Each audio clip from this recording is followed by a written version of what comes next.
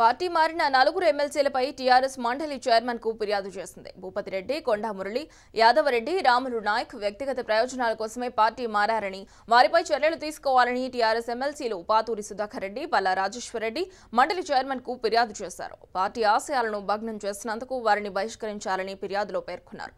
ఎమ్మెల్సీలు పార్టీ మారేటప్పుడు ఇచ్చిన స్టేట్మెంట్ ఆధారంగా చైర్మన్ కు పిటిషన్ ఇచ్చినట్లు నేతలు తెలిపారు. సందర్భంగా మా టీఆర్ఎస్ పార్టీకి సంబంధించినటువంటి నలుగురు శాసన పరిషత్ సభ్యులు, ఇద్దరు లోకల్ బాడీ నుంచి ఎన్నికైనటువంటి వారు, ఒకరేమో శాసన సభ్యుల ద్వారా ఎన్నికైనటువంటి వారు, ఒకరేమో గవర్నర్ నామినేట్ చేసినటువంటి సభ్యులు.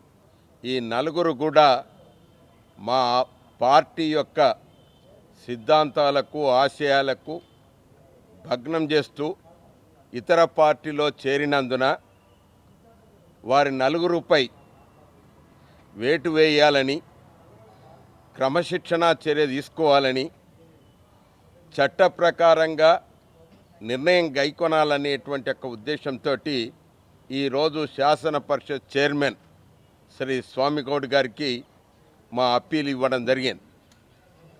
దాని మీద చట్ట ప్రకారంగా చర్య తీసుకుంటారని ఆశిస్తున్నాం. ఇవాళ పార్టీకి వ్యతిరేకంగా ఎన్నికల్లో పనిచేయడమే కాకుండా మిగతా పార్టీలోకి వెళ్ళి టికెట్లు పొందడం, పార్టీకి వ్యతిరేకంగా కార్యక్రమాలు చేయడం అది చట్టరీత్యా నేరం. చట్టరీత్యా వారి యొక్క సభ్యులుగా కొనసాగకుండా ఉండటానికి అర్హులు. కాబట్టి వాళ్ళు ఎందుకు పోయారు, ఏం చేశారనేది వాళ్ళని మీరు అడగాల్సిన ప్రశ్న. మేము మాత్రం చట్టానికి లోబడి టీఆర్ఎస్ పార్టీ పేరు మీద ఎన్నిక కాబడ్డ ఆ నలుగురు ఎమ్మెల్సీలను ఖచ్చితంగా డిస్క్వాలిఫై చేయాలని